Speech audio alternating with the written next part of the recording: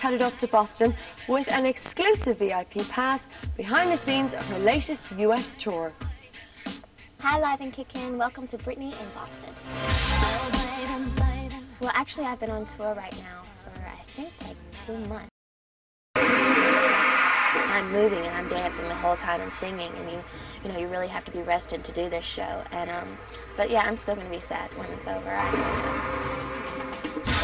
Now I'm ready for my Word Up challenge. I've got my pass card here, and I've got my remote control. For the most part, it hasn't really been that bad for me, because if I want to go somewhere, I've learned now, I just wear a hat and the shades, and I'm cool. So that's what I think about things.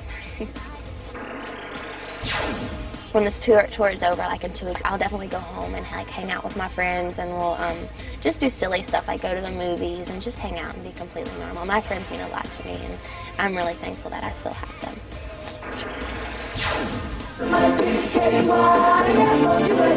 I get that all the time. Pass.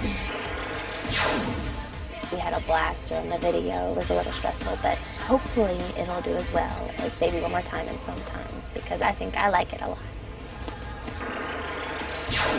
She's really, really cool. She's very normal. And she was very warming, and I like that a lot about her. I think it's kind of cool that I've been lucky in that I haven't had to miss somebody, and so I'm just having fun right now and just being single.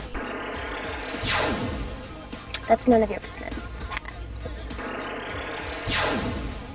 Well, right now, I'm still going through this homeschooling program through the University of Nebraska. It's for high school students that travel, and it's really complicated, and it's really hard, but I don't like things unfinished, and I just want that knowledge behind me. Music is my first love. If I decide to quit doing this like 10 years down the road, music will always be a part of my life no matter what.